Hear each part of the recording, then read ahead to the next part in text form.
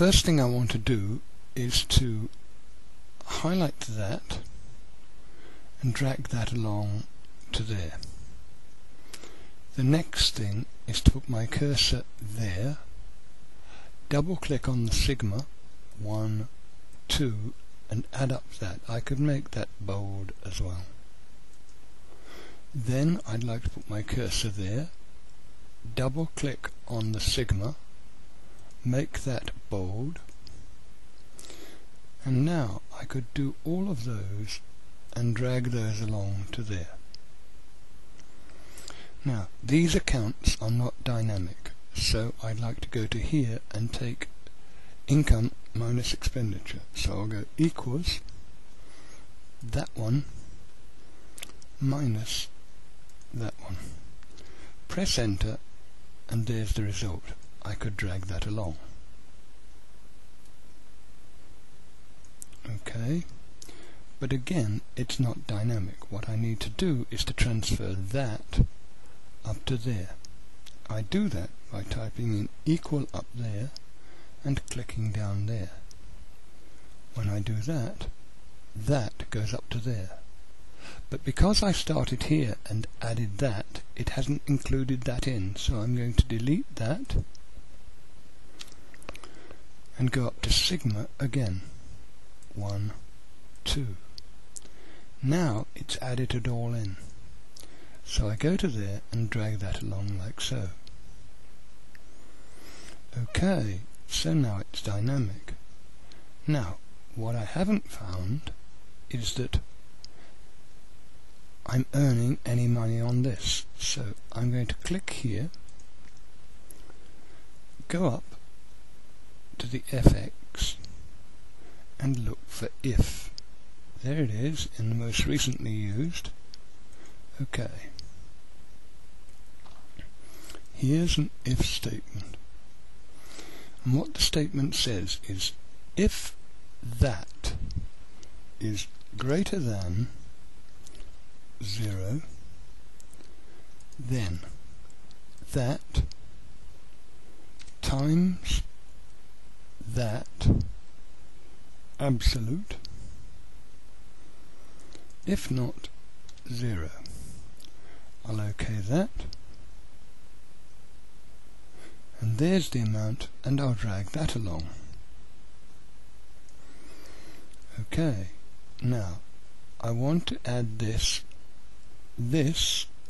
up here, so I'm going to go to there and insert a row.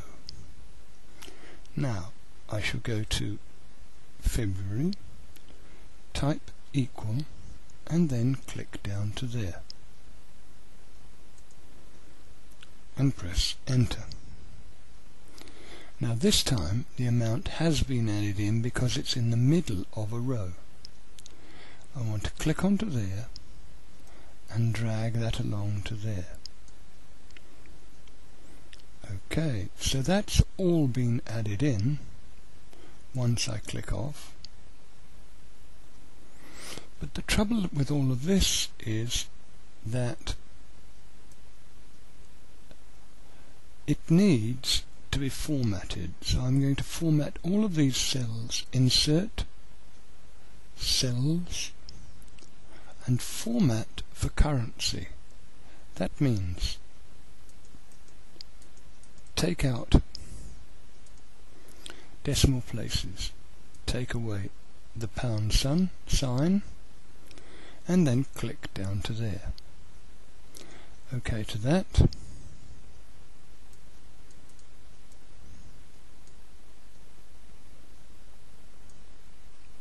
Alright.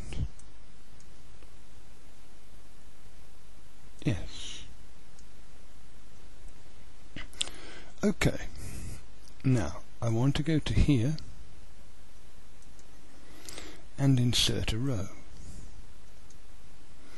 And now at this point I want to type it. Now let's go back up to there and put bank interest. So that's showing where I've put in bank interest there, that's fine. Let's go down to here and I want to type in holiday. I'm going on an expensive holiday it's going to cost £3,500.